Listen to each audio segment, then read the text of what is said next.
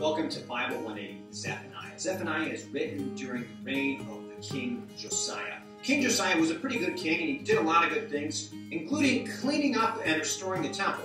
But while doing that, he discovered the book of the Torah, which was tucked away in a forgotten part of Jerusalem's temple, and thereafter he tried to do a wholesale reform of Judah. But things were so bad that Judah had misplaced and forgotten about the single most important document in their history, their constitution and covenant with Yahweh. Yahweh is cleaning house, and there's practically nothing salvageable about the situation. God proclaims that he's just going to sweep away everything from the face of the earth, birds, animals, and humankind altogether. He accuses Judah of being the epitome of what's wrong with the world.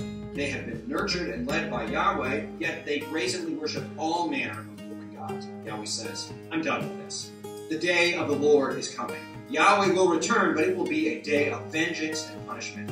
Here Zephaniah interjects, gather together and repent, please. God's been known to forgive, so seek him while you still can. Pursue righteousness and humility. God's pardon is your only hope, Judah. Then Zephaniah begins to list off other nations who will be swept away along with Judah before he circles back to Jerusalem. Jerusalem's leaders are supposed to protect God's people, but they are actually predators. Her prophets are supposed to speak the word of the Lord, but they are actually the last people you should listen to. Her priests are supposed to handle the holy things, but in reality they are profane and nasty. Gentle reminders and even stern rebukes have not gotten through to them. But I will get through to my people, says Yahweh. I will pour out my anger and judgment on them, and they will have no choice but to recognize the error of their ways.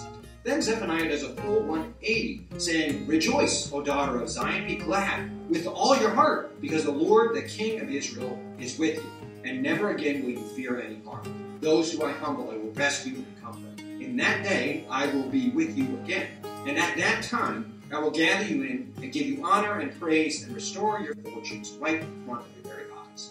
Zephaniah never even mentions it's the Babylonians who are this punishing agent of Yahweh, but it's going to become painfully obvious to everyone that it will be the Babylonians.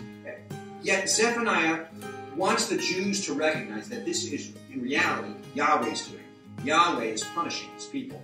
And yet the king will one day return to his people, and at that time he will restore them and give them a great reason to rejoice again.